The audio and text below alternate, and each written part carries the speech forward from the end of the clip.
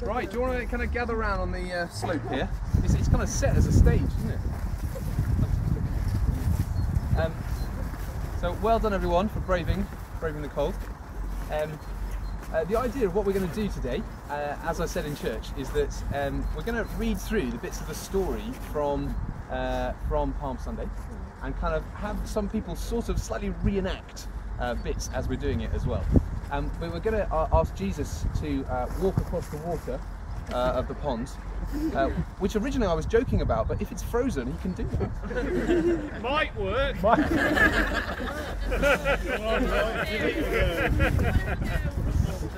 Send one of the toddlers across Sophia, yeah? What we're going to do is after we'll have the story, and then it'll be a couple of questions just to discuss as we walk to the next site. And they're just questions about Palm Sunday, just to get us thinking about some of the stuff that happened on that day, and why it happens, and what it might mean for us. But the overall theme, before we start, the overall theme is that Palm Sunday, I think, is all about worship. And all the different things are about worship and how people worship then, but also how we should be worshipping today. Okay, so our first reading, Jonathan's going to read it from John chapter 12, but before we do, we need to have Jesus, and Ben has kindly agreed, press gang into being Jesus. So Ben, do you want to come here? I hold your donkey.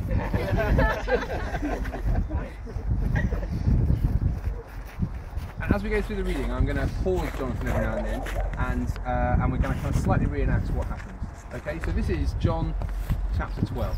Jonathan. 6 days before Passover, Jesus came to Bethany, where Lazarus lived, whom Jesus had raised from the dead. Here a dinner was given in Jesus' honour. Martha served, while Lazarus was among those reclining at the table with him. Then Mary took about half a litre of pure nard, expensive perfume. She poured it on Jesus' feet and wiped his feet with her hair. Right, stop there. Okay, we do have Mary here. Hello. So we are actually going to do this as well. So we're going to have to take off one of your shoes and pour perfume on his foot. Are you happy to do that? Wipe it with your hair. We've got a seat. We've got a seat for you as well, if you'd like that. O suffering Christ, our humble King, you bore my shame, became my sin. You gave your life that I might live. Savior, thank you for the cross.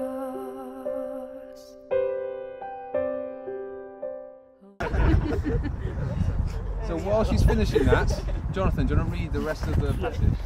And the house was filled with the fragrance of perfume. But one of his disciples, Judas Iscariot, who later betrayed him, objected. Why wasn't this perfume sold and the money given to the poor? It was worth a year's wages. He did not say this because he cared about the poor, but because he was a thief, a keeper of the money bag, and he helped himself to what was put into it. Leave her alone, Jesus replied. It was intended that she should save this perfume for the day of my burial. You always have the poor among you, but you will not always have me. Great. Okay, so the question for you to talk to the people next to you as we walk over to our next site is this. Why did Mary do it? Question 1, why did Mary do it? Question 2, why did Judas object? Okay, why did Mary do it? Why did Judas object? And we're going to wander over to our next site, which is just around the other side of the pond over there.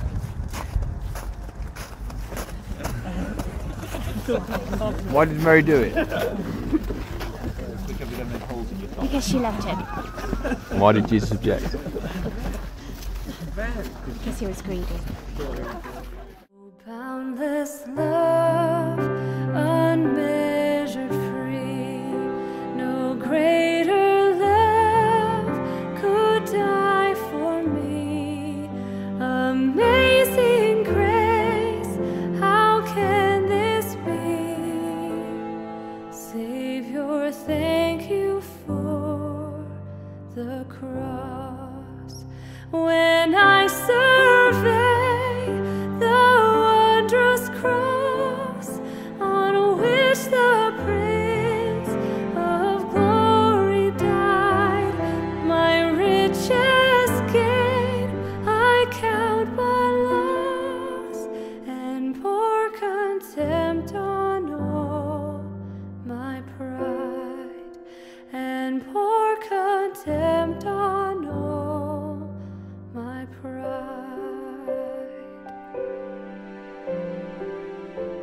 Oh, precious blood, oh, crimson flow. Great, so Bethany and Bethpage, these are the villages outside Jerusalem, and that's where we still are. We're going to have, Jonathan's going to read our next reading. Okay. From Luke. So it's Luke 19, chapter 8. Luke 19, verse 28. As loud as you can. As Jesus said this, he went on ahead, going up to Jerusalem. As he approached Bethpage and Bethany, at the hill called the Mount of Olives, he sent two of his disciples, saying to them, "Go to the village ahead of you, and as you enter it, you will find a colt tied there, which no one had ever ridden." Okay, we've actually got a disciple. Hello, Joe. Disciple Joe, the 13th disciple. Do come and join us?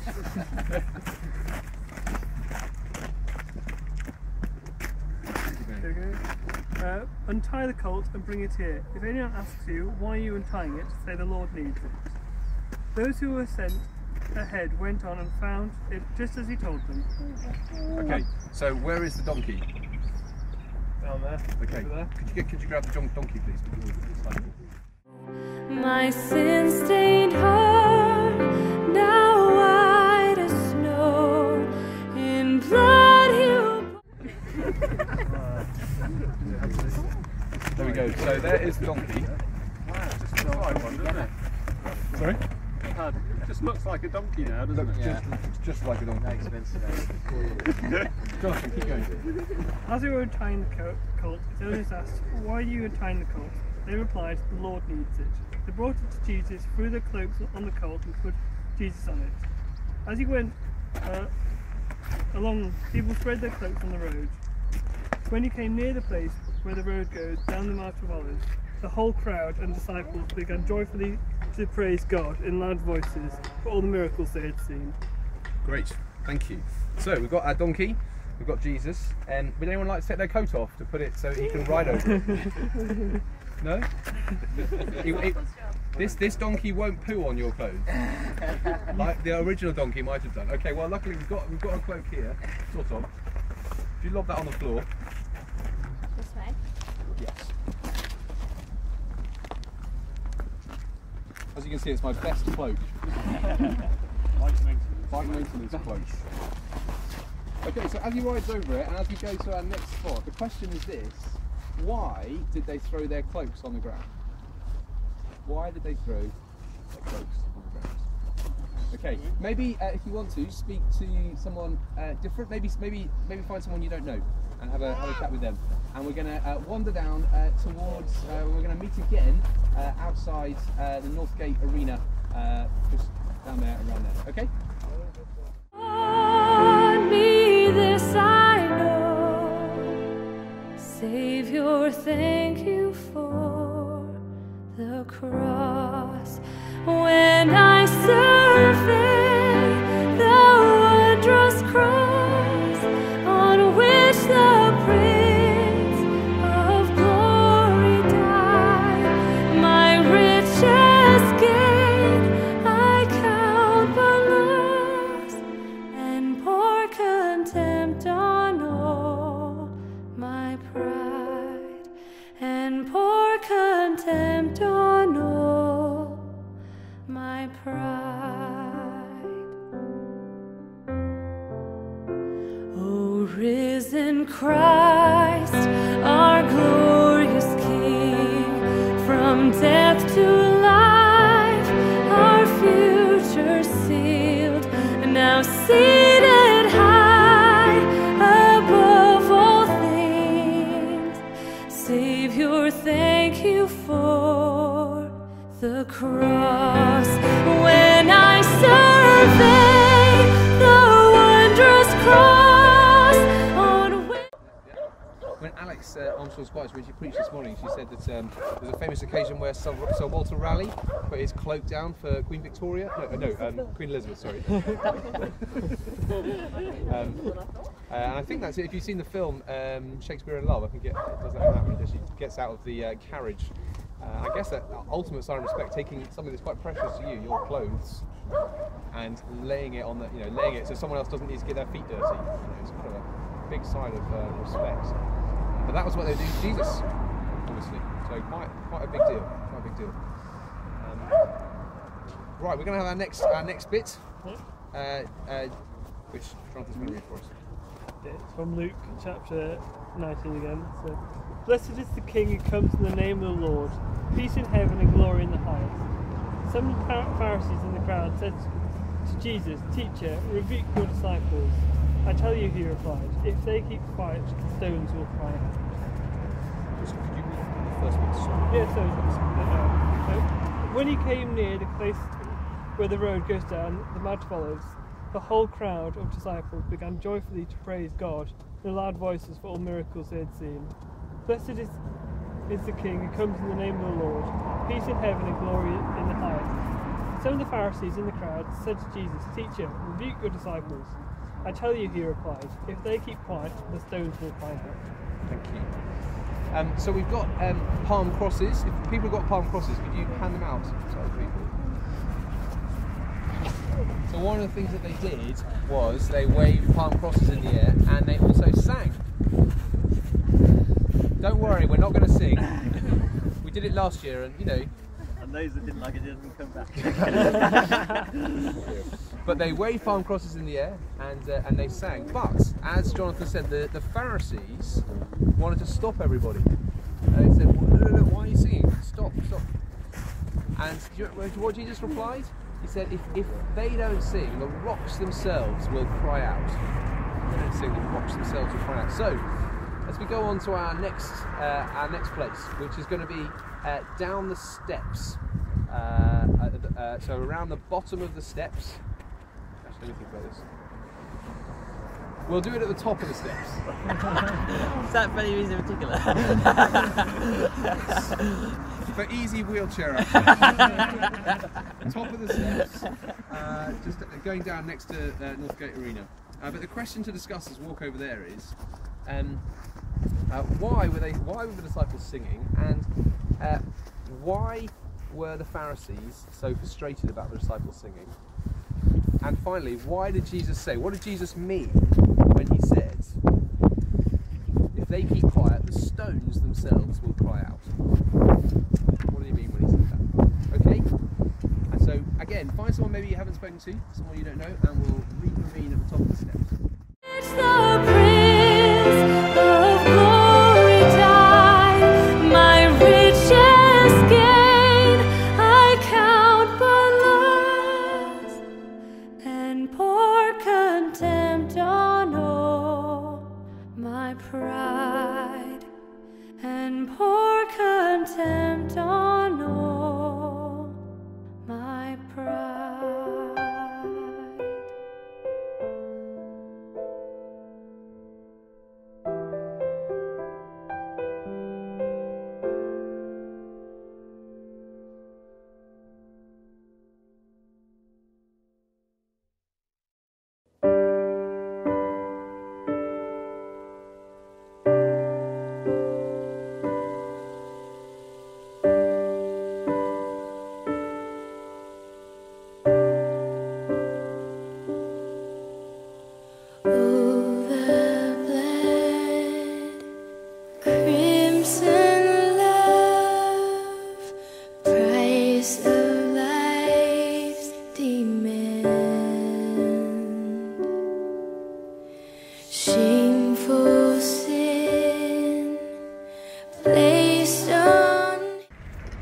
Now, where we are here, I can just see the top of Christchurch, and the passage we come to now is as Jesus is approaching Jerusalem, as he sees Jerusalem. This is the passage which talks about what happens as he sees Jerusalem. Jonathan. As he approached Jerusalem and saw the city, he wept over it. Hang on. Can you blow your nose out? Great. and said, if you, even you, had only known on this day what would bring your peace. But now it is hidden from your eyes. The days will come on you when your enemies will build an embankment against you and embrace you and hem you in on every side. They will dash you to the ground, and you and the children within your walls. They will not leave one stone on another, but you did not recognise the time of God's coming to you.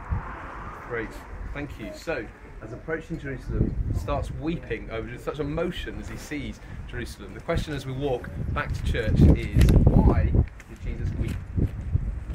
Why did Jesus weep? And what we'll do is we'll meet again just tantalisingly close to church, just on the grass outside church, and then we'll have a final bit, and then we'll go inside. Okay? The hope of every man. Oh, the blood of Jesus washes me. Oh, the blood of Jesus shed for me. What a sacrifice! The saved my life. Yes, the blood, it is my victory.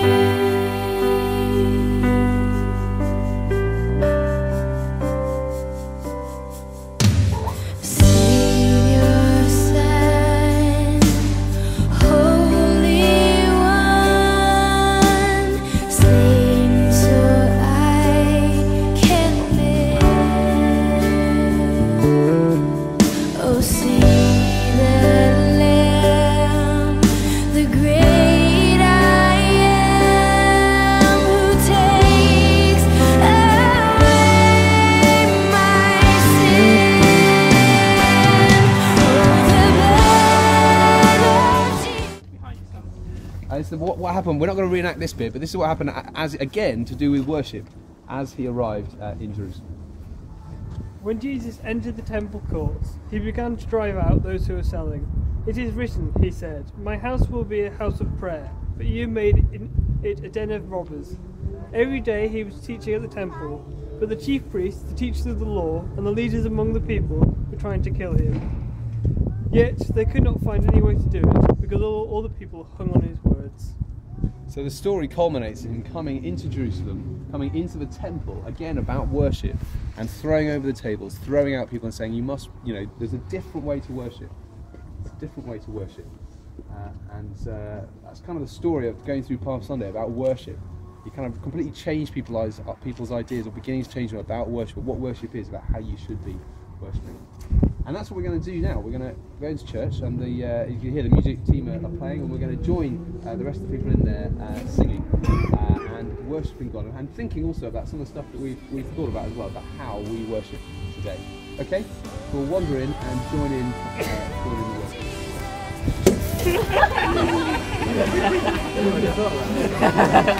What happened last time you did that, Ralph?